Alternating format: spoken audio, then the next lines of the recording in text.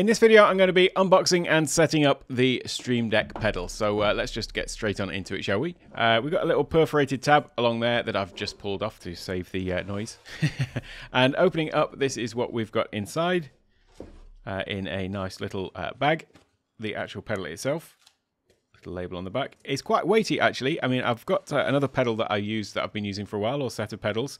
This, by comparison, is considerably heavier, so feels like it's going to certainly not slip around or anything on the floor. Nice little clunk to the buttons. I'm going to be interested to see how this actually sounds when it's on the floor, and if the sort of clunk of the pedals comes through. It is actually quite loud.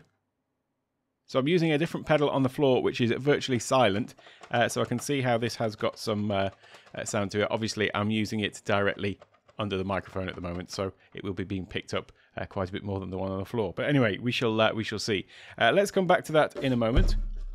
What else do we have in the box? Stream Deck pedal guide.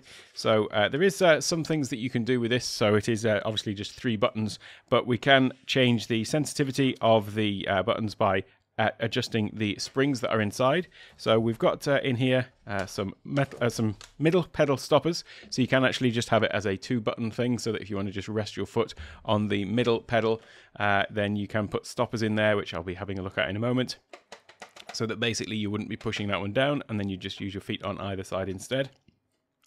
Just feeling it though, I mean, you could pretty much rest your foot on there in any case without needing the stoppers, so not sure that those are entirely necessary. Certainly not for me in any case. But let's have a look at what else we've got in here. So there are the middle pedal stoppers. Then we've got in here some additional springs. So these are to change the actual sort of weight of the force that you need to put down on each pedal. So I'll have a look at how we can change those out as well. Apart from that, we've got a cable which is USB-C, which goes into the back of the actual pedal itself, into here, and then that plugs into USB 3 on the computer. So how about we actually just have a little look on the back. It does look like I'm going to have to get a screwdriver out to actually unscrew the back plate and have a look at how we go about changing these. So I'll do that first, actually.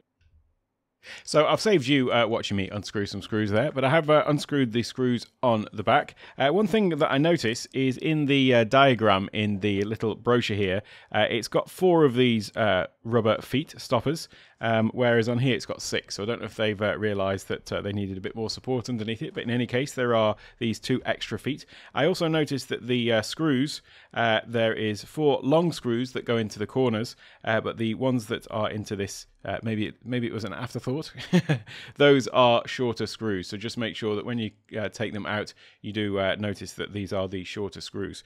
As you unscrew the screws, by the way, you will notice that the back will spring up. So obviously there are springs underneath this, and this is obviously the plate on which they are resting, so it does actually pop the back up. This is, if I just turn this over, so this is kind of the well, whether you call that the back or the front, I suppose the back. This is the thicker part of it, and then the plate sort of slots in, so it's got these little slots that slot in there. Once you take that off though, you can then see that we've got the 4 screws are just here. So that is where these springs that we are going to be changing out.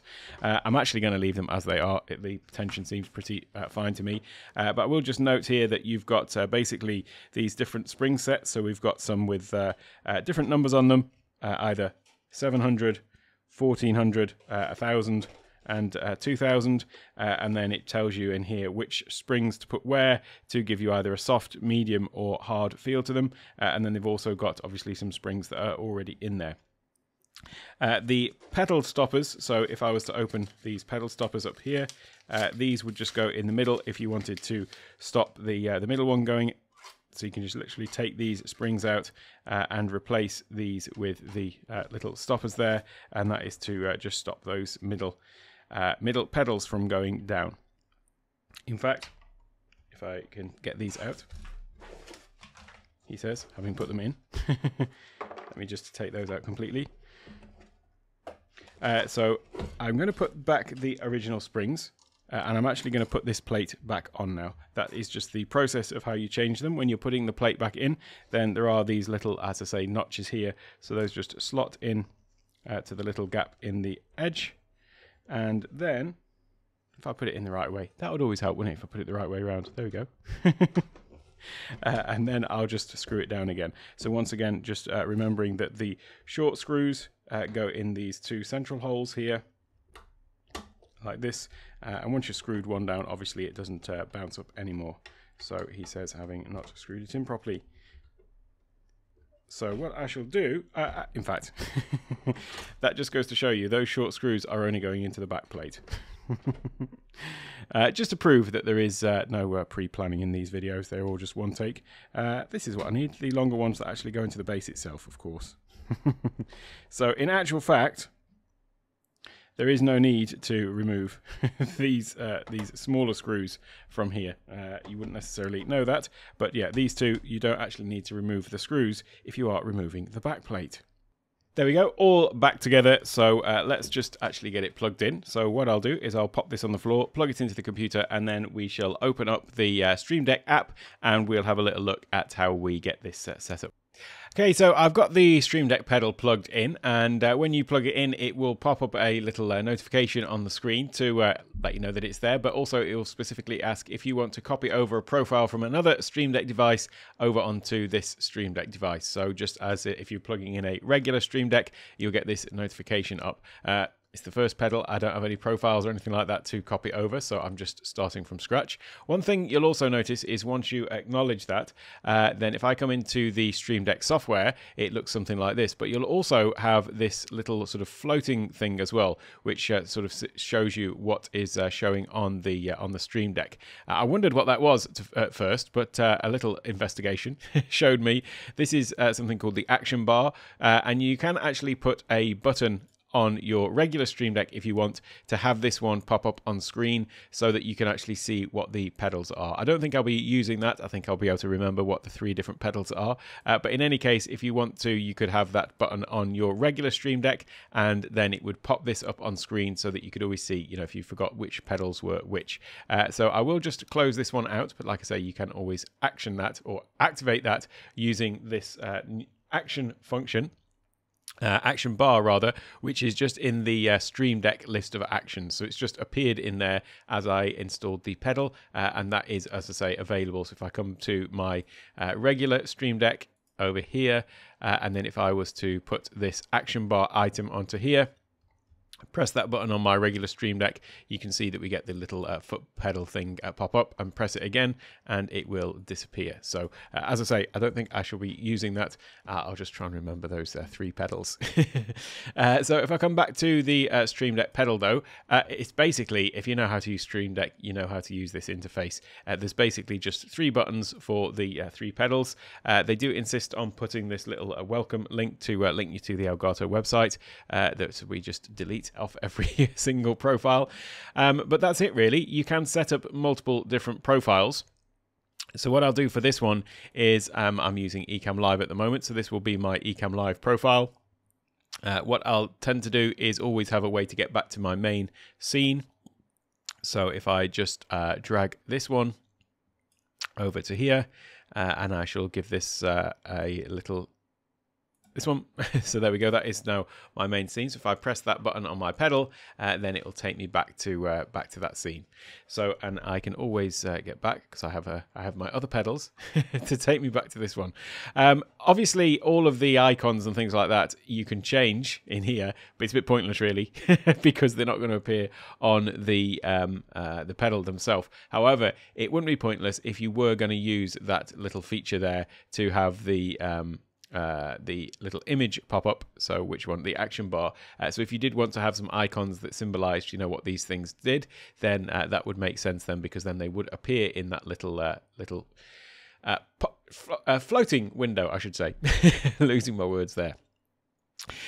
So let's have a little look at what else I might want to put in here. When I'm recording, I do tend to occasionally use my pause button, so I might want to just have one of these as a pause. And then I also might want to have one as the end recording button as well. So I'll just put that one on there. So that is basically the profile that I might use when I'm recording my videos using Ecamm Live. But then I also may want to have one for when I'm using Zoom. So what I'll do is I'll just come in here and create a new profile, just exactly as you would do regularly. And I'm going to just delete that one again. Once again, it's always there. So let me come down to my Zoom controls here. So let's say I want to toggle the mute. Maybe I also want to toggle my video. And let's just say leave meeting. There's always that awkwardness on Zoom meetings when it's like, okay, then bye. No, you hang up, as people are fumbling around trying to find the hang up. So that just makes it nice and simple. So what I might want to do here then is actually just rename these. So I know that obviously this is quite a logical and straightforward process if you've used a regular Stream Deck. So if I come to edit profiles, this one, I'm going to call this one Ecamm Live. I'll just move this box out of the way, get my keyboard back. So call this one Ecamm Live, and then this one here I'm going to call Zoom. Now, the reason for me doing this, because obviously, as I say, it's a pretty straightforward process really, but now what I can show you is if you have a regular Stream Deck, which indeed I do, I'll come over to Stream Deck XL. What you can do with Stream Deck, for any Stream Deck actually, is you can change profiles from a button. So you use a profile to a button to switch between profiles. I've done a whole video on why why profiles are better than folders for organizing your actions and things like that. I'll leave a link to that in the description. It's actually my most viewed video on my YouTube channel. But the way that you do that is you basically just use the built-in Stream Deck function to switch profile. But the interesting thing about this, or at least interesting to me, is that you can actually switch profiles on a different device. So here you can see if I use that switch profile, it says the device name is the current profile. Is the current device rather, but what you can do is I can go to Stream Deck Pedal here, and then the profile, what I can do is I could have this be Ecamm Live, for example, and then I could have another button be Zoom, or you can see there that I can just put next profile, so it would just be a case of clicking between them. Only thing about using it that way is you'd need to know which profile you're on, so I think I will explicitly say that one is for Ecamm Live. This one over here is going to be for the pedal and is going to be for my Zoom. I'll obviously go and create icons because you can see how I'm a bit like that with my icons. They all have to match, be the same style. But basically now I can just use these buttons to switch the profile on the actual Stream Deck itself. And in fact, if I was to just say delete this one over here, and I'll put the action bar up for just 1 second, and to show you, if I show that on the screen, here you can see I've got my Zoom controls up. So that's just showing you what's on the pedals.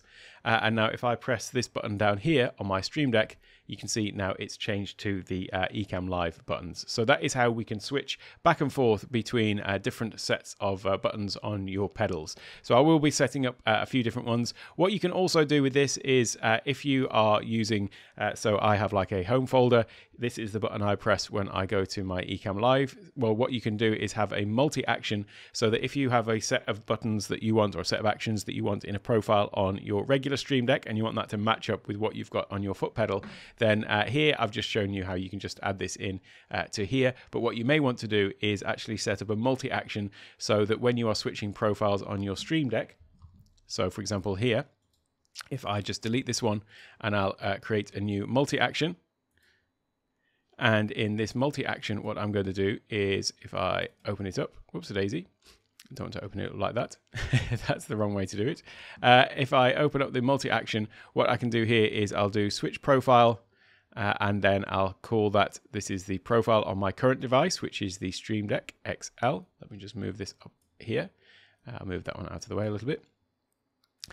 So here what I want to do is, this was my this one here, Take One Tech recording, and now what I'll do is I'll also switch profile and switch profile on the Stream Deck pedal, and that one will be Ecamm Live as well. So now basically when I want to go and do my recordings, then I will just come in here and press this button, and it will actually switch profiles on both devices. So it's actually on the Zoom profile at the moment. Did I select the right one? I think I may have selected the wrong one there. Just a second. Profile is Ecamm Live. Just like that. Let me try that again, because I noticed it has gone to the Zoom one. And there we go. It has changed. So it changed profiles on the regular Stream Deck, but it also changed profiles on the Stream Deck pedal as well. So that's what I'll be doing. I'll be setting that up for all the different use cases, making sure I do have all of those pedals. I'll leave a link to the Stream Deck pedal, by the way, in the description down below. Now, if you are interested in learning more about the Stream Deck, I'll leave a link also to the playlist all about Stream Deck over on the right-hand side.